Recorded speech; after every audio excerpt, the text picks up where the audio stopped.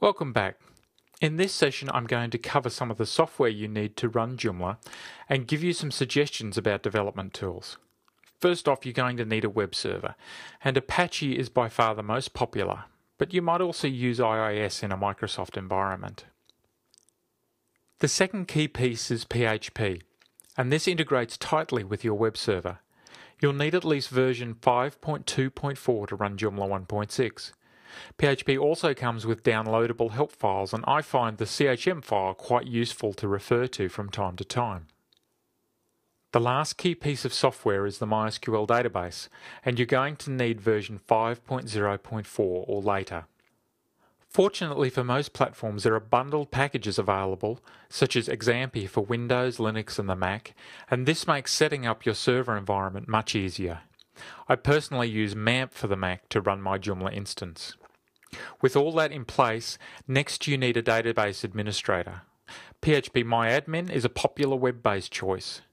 MySQL itself offers a suite of tools for several platforms. For the Mac, I use SQL Pro as it's a bit more stable than the tools MySQL provides. An optional but useful tool is a program that can show the differences between files and folders. Popular choices here include Delta Walker and WinMerge. Of course, you're going to need a browser, and nowadays Firefox, Safari or Chrome are all good choices, and each includes a valuable suite of developer add-ons. And finally we get to the heavy lifting, which is done by your IDE, or Integrated Development Environment.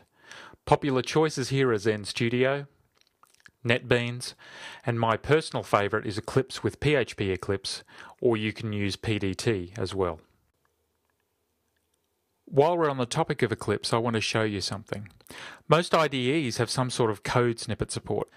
When we get into the main lessons, I'm going to be using these heavily, so I'm going to show you how to create one so you know how it works. Before we start copying code, we need to add the Snippets view to Eclipse. We do this by looking under Window in the menu bar, then selecting Show View. We search for Snippets and then click OK. The view will appear somewhere on the screen. I usually have it docked next to the class outline view, but you can put it wherever it suits you. The next steps are to highlight a block of code. Then we right-click in the Snippets area and select Customize. I've already got a category started, but if this is your first time, you need to add one. Next, click the New button and pick New Item. Eclipse will give you a blank template to fill in. Change the name to something descriptive. This is the name that will appear in the Snippets list. Give the snippet a description if you want, and this will appear as you hover over the snippet names in the list. Then just paste your code in the template pattern area. You could stop here, but Eclipse gives you the ability to add custom variables to the snippet. What I'm going to do is make one for the component name that appears twice in this block of code. I just need to click the New button to create the variable. I'll give it a better name and I'll give it a description. With that, I find it's better to be very descriptive because after a while you end up with a lot of snippets with a lot of variables probably doing vastly different things. You can also give the variable a default value if you want.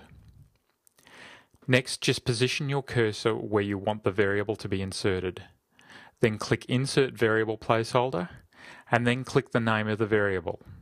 Repeat this as many times as you need to. Click OK when you're done. Now let's clear away the code we had in the file and use the snippet to do the same thing. You'll see the new snippet is now in the list of snippets.